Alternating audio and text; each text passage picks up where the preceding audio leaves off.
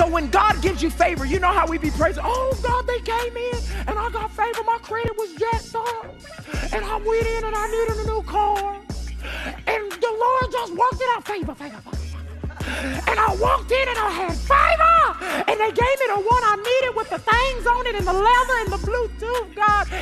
What you just got invited to is a larger payment.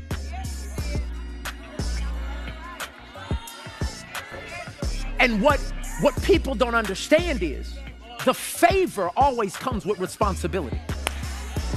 The favor is an invitation into a new level of faith. If you are favored in any area of your life, God is trying to make you more dependent on Him.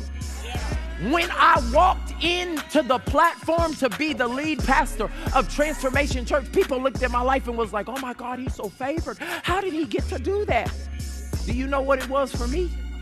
It was an invitation to walk in crazy faith every single day of my life, to get up and pray and say, God, I don't know what the heck I'm doing. And if you don't do this, it ain't gonna get done.